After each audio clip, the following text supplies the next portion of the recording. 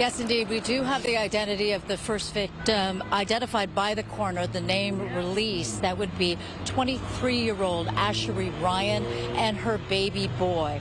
And some of the witness sound that you will hear is just horrific, just as horrific as the crash itself that was captured on security video. Take a look.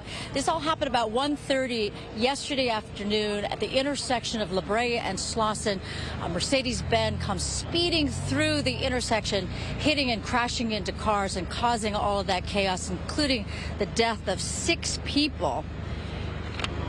The driver of the Mercedes has not been named as yet, but it is known now that she's been arrested in the hospital. She's said to have non-life-threatening injuries. Monday, she will be charged with vehicular manslaughter.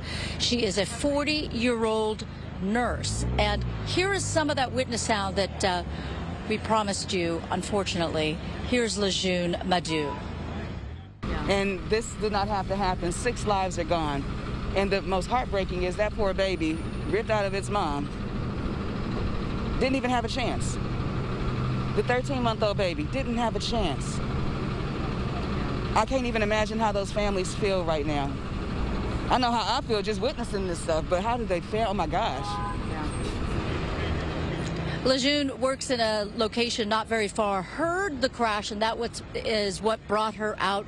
She wanted to help, but as multiple people have said, the crash was so fiery and so close to gas pumps that people were just afraid to get any closer than they could. But some of the scenes, she said, it just will stick with her for a long, long time, kept her up last night. Let me just also point out that right now, even almost 24 hours later, they're still trying to restore the traffic lights here. Traffic is still affected, so if you can avoid this area, you should. Meantime, there is a growing memorial on both sides of Slauson.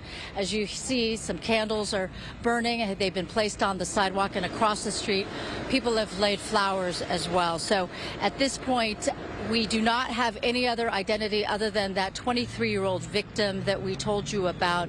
But 5 other people, or rather 4 other people, have yet to be identified by the coroner. And there were also 8 injured, but we're told that most of those people have been released from the hospital.